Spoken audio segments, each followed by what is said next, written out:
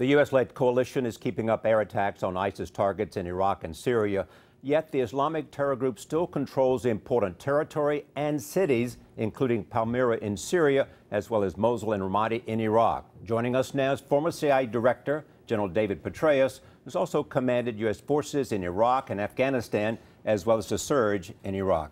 How bad is the situation on the ground in Iraq and Syria today? Because the impression is that ISIS is gaining ground and cities. Well, it's worrisome. As we say, the enemy gets a vote. That's what's happened in Ramadi.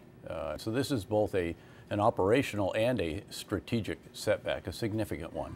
But this is a moment at which I think you sit back and say, what do we need to do in the military arena? What also do we need to do in the political arena? Is it a threat to the United States?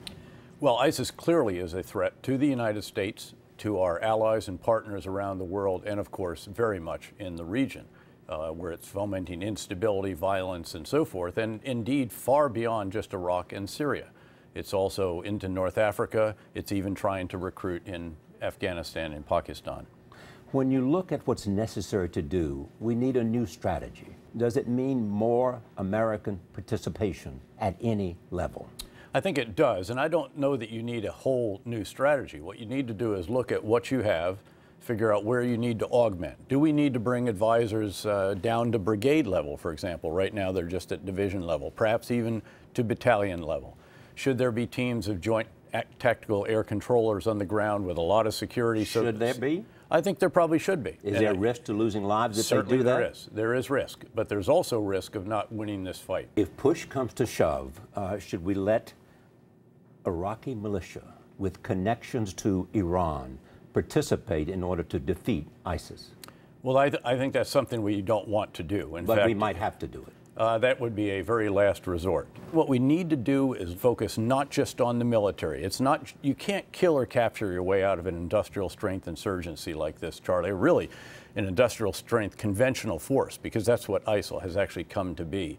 You need to have the political component, and without that, you're not going to solve the problem. The political component is support in Baghdad that'll enlist the support of Sunni Arab tribes in Iraq. That's exactly right. Are we winning or losing at this moment? Well, you know, these are fights where if you're not winning, you're probably losing, because time is not on your side. And we are not winning.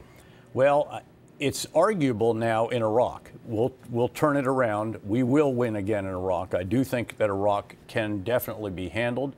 I think that it can be kept intact. We've got to do a lot more in Syria. And this is already a long war. It's become longer because of the advent of the Islamic State, and we have to recognize that, and we have to be in it. General Petraeus, thank you for joining us. It's great to be with you, Charlie. You can see the full interview with General Petraeus on our 24-hour digital news network, CBSN, available on all devices at cbsnews.com. And I'll have more on it tomorrow on CBS This Morning.